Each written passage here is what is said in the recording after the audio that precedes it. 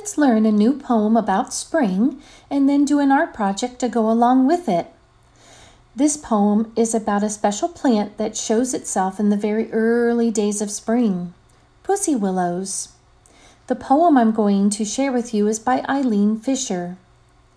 Close your eyes and do not peek, and I'll rub spring across your cheek.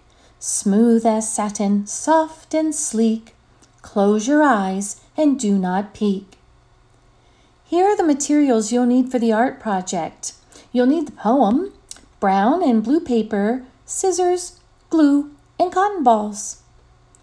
Begin by cutting the brown paper into very thin strips and then taking your cotton balls and stretching them apart and rolling them into very small balls, about the size of the pussy willows.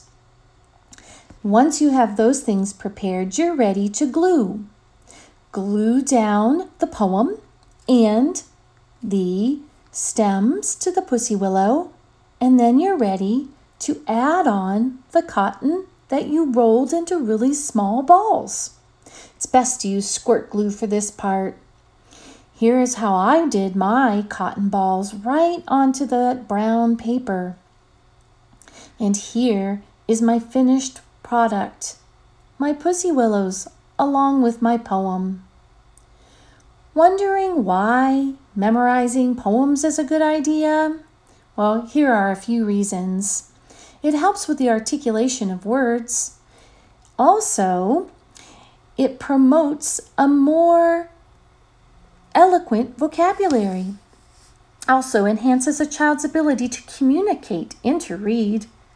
And finally, it resonates on an emotional level.